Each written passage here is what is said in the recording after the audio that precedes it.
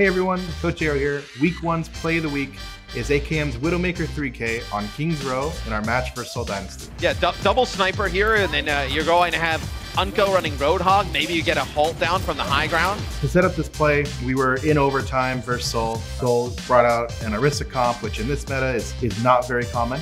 So from the start, we scouted, we had an Orisa comp, and we had strategy for that. We use our Orisa there in a specific way to manipulate the enemy Orisa shield positioning. We moved up in main and used our shield to force the enemy Orisa to rotate. And in that rotation, our Hanzo was on one side, forcing the D.Va's attention, and we had our Orisa and Roadhog from another angle, forcing the shield's attention, and that opens up a window for our Widowmaker to be able to find shots. Balances is still relatively durable. Fishastra. Oh, Jexter! Oh no! That's the pick!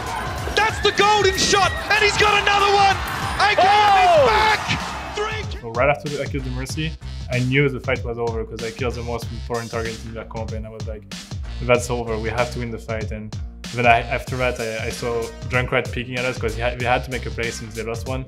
I hit the headshot on Junkrat, and at that point I was like so hyped up when I saw the Warlock on Widow on the window, and I hit the shot too. And like that after, I was so happy and so proud of myself and the team. This play was particularly important because it gave us our second map win of the series, puts us up 2-0 at the half, and gives us momentum going into the second part. It's not just the strategy involved, but also being able to hit 3 headshots like that in a row is very exciting, and it boosts team morale and really kind of gets our momentum rolling so that we can close out the series with ease.